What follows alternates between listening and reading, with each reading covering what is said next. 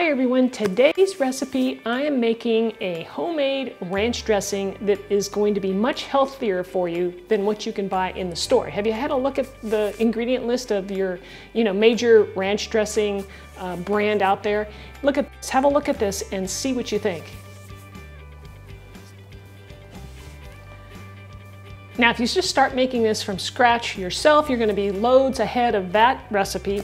And I'm going to take it even to the next level by showing you, just a couple of items.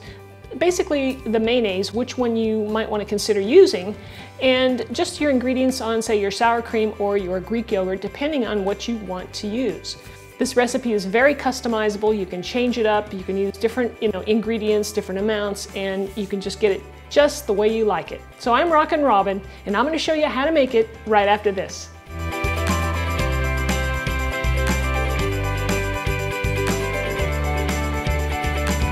You're going to love this recipe because it is quick and easy to put together, and once you taste it, you're never going to buy that, bottled stuff again. I'm pretty darn sure about that. Okay, so let's go over the ingredients. First up, now when I went to the store, I didn't have any choice, but I bought just what they had in their buttermilk. So no choices there, so I took it.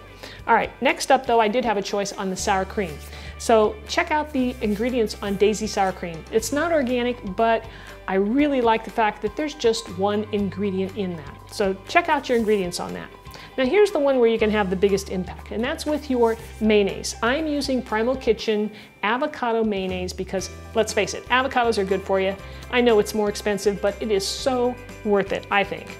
Check out the ingredients on this. This is super clean, super good. The alternative is, your major brand, which has soybean or canola oil, which is, certainly inflammatory and not good for us to be eating. So I encourage you to try this. This particular brand, there's others out there. This one has the best flavor. It tastes more like traditional mayo than some of the others. I know Costco sells one, and that one, I just don't care for the flavor. So I stick with this one. We have garlic powder, onion powder. I'm using dried dill, Worcestershire sauce, which really gives it a nice flavor. Some fresh organic lemon, we're going to add a little lemon juice to this, salt and pepper, fresh parsley, and fresh chives. I like to use the fresh on those two herbs just because I think it just adds to the flavor. So to start off our recipe, I'm gonna go ahead and chop up my parsley and chives right off the bat and have that ready to go. Remember, this recipe is so customizable that you can add as much or as little or leave things out, add new things in, do whatever you like. This is a base for you that I think is excellent, and I think you're going to enjoy it. So basically we're going to place all of our ingredients in the bowl. First is our mayo. Next is our sour cream. Now I'm only making half a batch today because I have some already in the fridge and I didn't want a full batch, but you can easily double this recipe. And of course you can get all the ingredients below the video in the description area. Click where it says show more. And of course you can use a Greek yogurt if you want to for that sour cream, but these are all pretty much equal amounts. I'm using 1/4 cup of each. That's our buttermilk. This is our Worcestershire sauce. Garlic powder. Here's our dill. Onion powder. A pinch of salt. And a little cracked pepper. Here's our chives and our parsley. And then I got a little bit of lemon juice going in here. Take a whisk and blend. Now I have a secret ingredient here that I sometimes add that I think some of you may really like, and that is Chipotle pepper powder that I can add to this.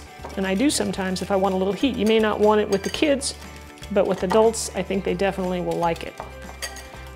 Now this makes a fair amount, as you can see, and this was half a batch.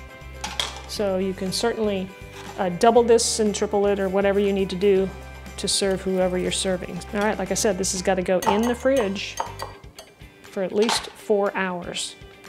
While we're waiting for that ranch dressing to chill up in the fridge, it's time for our chef joke, right? This is an easy one, pretty corny, but here we go. What day do eggs hate the most? Friday. All right, next week will be a little more challenging. I'm going to pour the dressing into 2 small mason jars that you see right here. I'm going to add some chipotle chili pepper to one of them.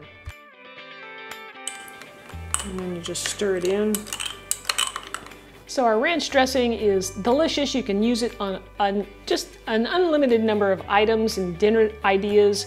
My son puts it on his pizza or dips it in his pizza. Of course, you can put it in your salad, and it's delicious. Love the creaminess of this. The flavors come through, and of course, like I said, they develop as you let it sit in the refrigerator, especially overnight would be perfect. And you can use it as, you know, some healthy snacks for your kids or your family.